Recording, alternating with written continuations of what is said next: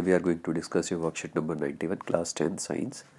In this worksheet we are revising how do organisms reproduce. So the first question, a flower is unisexual if it has both stamen and pistil. Identify the correct sequence of parts of flower from outer wall to inner wall. It is sepal, stamen, ovary and stigma. Compare the given diagram A and B. Where does the process of fertilization takes place in flower and female reproduction? It is ovary and oviduct.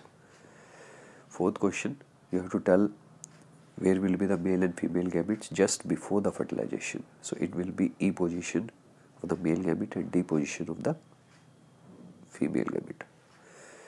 Hope you like the worksheets. Thanks for watching.